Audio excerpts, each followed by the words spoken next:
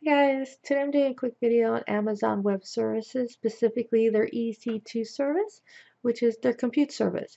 So if you want to set up a server in just a few minutes without buying any hardware or any infrastructure, any power, AC, or a data center, you go ahead and do that using a public cloud such as Amazon Web Services EC2 service.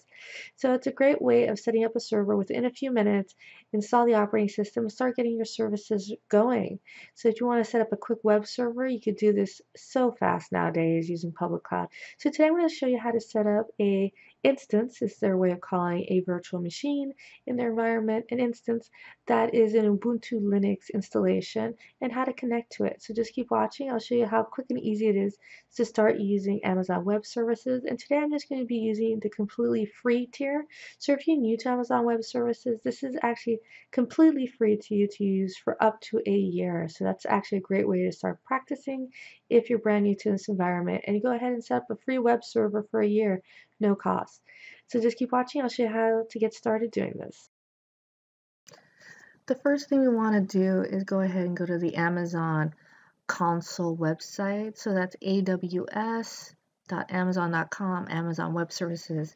And on that main page, it's going to show you all the services. There's over 100 different services Amazon Web Services actually offer, anywhere from DNS to computing to app engines to databases, storage, just name it, it's there. They have a full service really.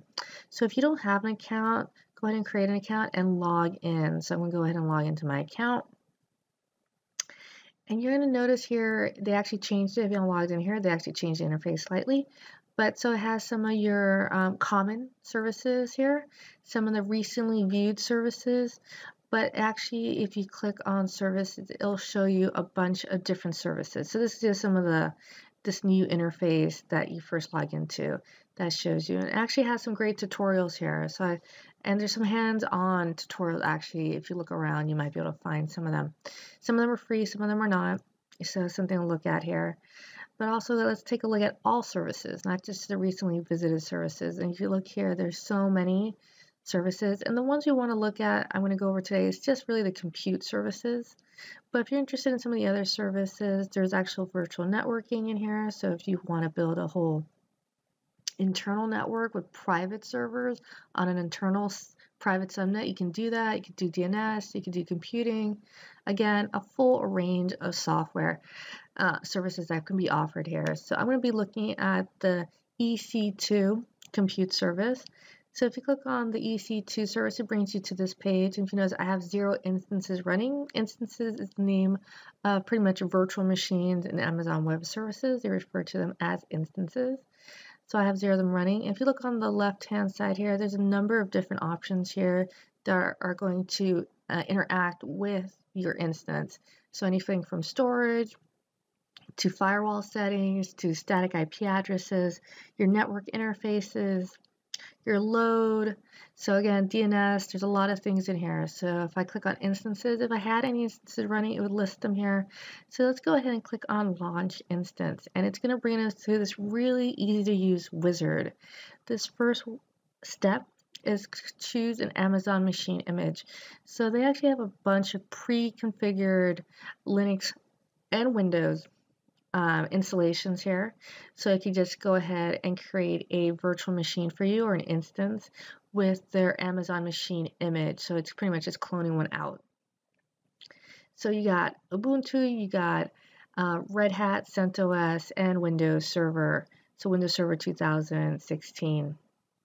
So depending on what kind of server you want to run, you go ahead and select it. I'm going to just choose, be sure to stay in the free tier here, because if you're new to Amazon Web Services, if you stay within the free tier, it's going to go ahead and not charge you anything for a year. So which is great. So I chose the Ubuntu Linux installation. The next option is choosing the computing power. Now, I'm going to again stay in the free tier, but there's a number of different virtual processing, amount of memory, and storage you can choose from. And depending on your system load, what you're going to do with the server, how much traffic, how much load, how much memory you think you might use, you're going to select a different one. And of course, the more processing power, the more memory, the more storage, the more it's going to cost. but I'm going to stay in the free tier myself. But if you scroll down, you can see you get virtual CPUs. It's essentially a single core, the number of gigs of memory. EBS is elastic block storage, so what kind of storage you're getting. SSDs, flash storage. And then it shows on the last column there is your network bandwidth. So how fast you want your network bandwidth to your instance be. So of course the higher throughput, of course, it's going to start costing more and more. And if you actually highlight these, it actually will give you a little summary of what this processor type is best used for. So it's giving you an idea if it's something like big data analysis or a DNS or a database server or a web server with low traffic. It kind of gives you an idea which of these computing powers or which of these instance types you might want to go for. Again, if you're doing this free and you just want to learn, be sure you select the free tier eligible option. So again, that is 1 virtual core, 1 gig of memory, low to moderate network performance. So again, just put your mouse over it and it'll give you a little summary about the type of processor that you're going to be running on. And once you're done with that, you can go ahead and click next and we can configure your instance details. Now let's take a look at configure your instance. So you could do some options here. I'm not going to go over all these in great detail because some of them are a little more advanced, but the number of instances. So if you want to start up 5 different instances or virtual servers at one given time with the same configuration, you could select 5 here, for example. I'm just going to do 1. For networking, there's virtual private cloud. So this is where you can create that private network or private subnet and configure it that way. Or you can configure actually multiple private subnets. Virtual private networks are actually free, or virtual private cloud is actually a free service. So you go ahead and select your type of network. So depending if you want it publicly accessible or not. So you could choose auto set IP address. I can go ahead and select that. So I'm selecting IAM is an authentication mechanism. I'm not going to really go into that, so you don't really need that initially. But depending on how you might want to actually log into your virtual machine, you might want to go into this later if you want to use certificates. So if you want the initial state, so shutdown behavior, and then accidental termination. So you want to make sure, because there are no backups automatically done by Amazon, so you want to make sure you don't actually terminate or delete your instances if it's running. And we're going to go ahead and click add storage for our next step. So at any point you can actually review and launch, but I'm going to go ahead and make sure I go over my storage. By default, you're going to have your root file system and it selects 8 gigs. To remain within the free tier, you can use 30 gigs of flash storage or magnetic storage. So by default, it is the 8 gigs, but you notice the different volume types. So again, by default, it will be flash storage. So I'm going to add a second volume. It's EBS there for elastic block storage, or one of the other services being offered, and different volume types. Again, some of these have different I/O speed, so you want to make sure, depending what kind of server, if you're having something for like long-term storage, one of the slower storage solutions might be an option, and is also cheaper. The faster your I/O, the more it's going to cost for your instance to be running. So again, if you want to make it cost effective, we're going to select the free tier, but if this was a real server and you have a lot of disk I/O that needs to occur, you're going to select a faster disk type, volume type, to improve your overall performance of your instance. So I chose 25 gigs. To remain in the free tier, you want to make sure you stay at 22 gigs. So, all right, so we could add a tag. This is actually useful if you're running a large number of instances. So if you're actually running maybe hundreds of instances, or they start spawning on their own, you want to make sure you give it a name convention so you can actually group. Like if you have a number of web servers, a cluster of web servers running, you might want to give it something that's characteristic of a web server, so that way you can search and perform different tasks according to the name. Next, it's our configure our security group, and a security group is just essentially a firewall. This firewall does not exist on the instance itself. It's actually a firewall external to the instance. So it's for actually added security. So you could choose the type which is essentially just going to define the protocol and the port. Now, the most interesting thing to look at here is the source. So by default, SSH should be enabled. That's how you're going to connect. So, right, to get that secure command line connection. But notice that 000/0, that means everyone can connect in the world, attempt to connect via SSH. You're going to notice a large numbers of failed root attempt logins if that is left at 000/0, because that's just designating everyone in the world can make an attempt to log in. There will be a warning message that will tell you that this is not a good idea. So again, depending on where you're connecting in from, you might want to just specify your subnet you're coming from your company. Again, this should be a publicly accessible subnet. Don't choose your subnet from your wireless at home, because that won't work. That's pretty much a NAT setup, and that's not going to actually give you the information, the ability to connect via SSH. You're pretty much just locking yourself out. So again, just be careful when you select this option, the source. So let's go ahead and click review and launch. So again, here's the warning message. This is here about your firewall being too open.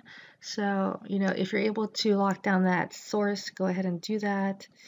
And I already used my free tier, so if you're new to this, you should not be getting this second warning message, but I already used a free tier, so I'm not eligible. But if you are, you shouldn't get that second message. So again, this is only free for a year before it starts billing you. So be sure to delete the instances if you're not using it. So there, and again, it says my Ubuntu server. It gives me the version, it gives me my storage, my processing type, and my ports that are open. And once I'm ready, I'm going to go ahead and click launch. And this is actually very fast. I just took a few minutes to do. I click launch, and my server is going to be started, put in queue to be spun up. But before it actually does that, you do need a SSH certificate. And this is because there is no root or password to initially log in. The only way you can log into your server is using your private key. So we're going to generate a private and public key. So I'm going to call it YouTube. I think I call it key. Yeah, YouTube keys. So I'm going to go ahead and download your key. You have to make sure you keep track of this file. This is the only way you're going to be able to log into your server. If you lose this file and you obviously don't have an account created initially, you're not going to be able to log into your server. So again, make sure you keep track of that key. Of course, after your initial login, you can go ahead and create a local account and SSH in with that local account. So you notice my instances took a few minutes. I kind of sped this up. It took a few minutes to start up. I'm going to give it a name. Again, I could have done this during the wizard configuration, but I'm just going to give it a name here, YouTube demo. My instance, so that's the unique identifier. And again, it gives you a little summary here of your processing type, region in the world it's running in, number of instances, your IP address, public DNS name. And one thing you could easily do here is if you go over and go to their DNS service in Amazon for $12. Last time I checked, it was $12. You can actually create yourself a DNS entry, and that DNS entry could point to this IP address. So I have my public IP address. Unless I create an elastic IP address, that IP address is not guaranteed. So that public IP address can change. So I'm going to go ahead and go in and create an elastic IP. So right here in the services, elastic IP, I'm going to create a new one, and I'm going to associate it with this instance. That way it will always have the same IP address, public IP address. So if you're going to create a DNS entry, be sure you create this elastic IP address first. That way the DNS entry is associated with the correct IP address. So I'm going to go ahead and associate address. And since I only have that one instance running, you see that instance ID. If you have multiple instances running, you want to make sure you select the correct instance. Once it's associated and you go back to your instances and look at the summary, you notice the public IP address and the elastic IP addresses are now the same. So we are now ready to connect to our Amazon Web Service, Ubuntu server. So we're going to use that key we downloaded, and we're going to use Putty. So if you ever used Putty before, it's a completely free product. So here it's going to tell you use SSH. There is a Java SSH that you can use as well. I usually like connecting it with Putty. So if you have a Linux machine or a Mac, you'll use that SSH command at the bottom there in bold. If you do not have a Mac, I'm going to recommend use Putty. It's the best option. So if you notice here, it gives you a little explanation of the permissions and the command to run on a Mac. If you have a Mac, go ahead and just open up a terminal and run that bottom command. If not, we're going to go ahead and go to download Putty off the Putty website. So you go ahead and just Google Putty and it'll bring you to this site. I'll include this website URL in the comments below. So if you notice here, there's Putty and PuttyGen. So be sure you download 2 of these executables. PuttyGen is going to be used to generate, convert the key we downloaded into a private key. So again, this doesn't have, it's a free open source product, Putty, so it doesn't have the Microsoft certificate. So we're going to go ahead and run PuttyGen first. We're going to load the key we downloaded. So we clicked on load.